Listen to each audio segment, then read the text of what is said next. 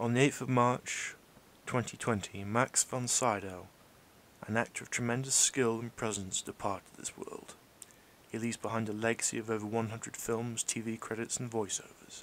His presence on the silver screen had and still continues to bring joy to the viewers with his realizations of Emperor Ming in Flash Gordon, Dr. Kynes in the film Dune, Antonius Block in The Seventh Seal, to name but only a handful of truly memorable performances over a long and remarkable career.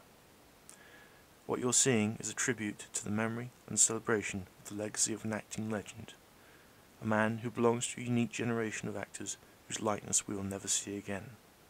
The passing of Max von Sydow is also the passing of an era. Hail and farewell to a legend of the screen, lost but never to be forgotten.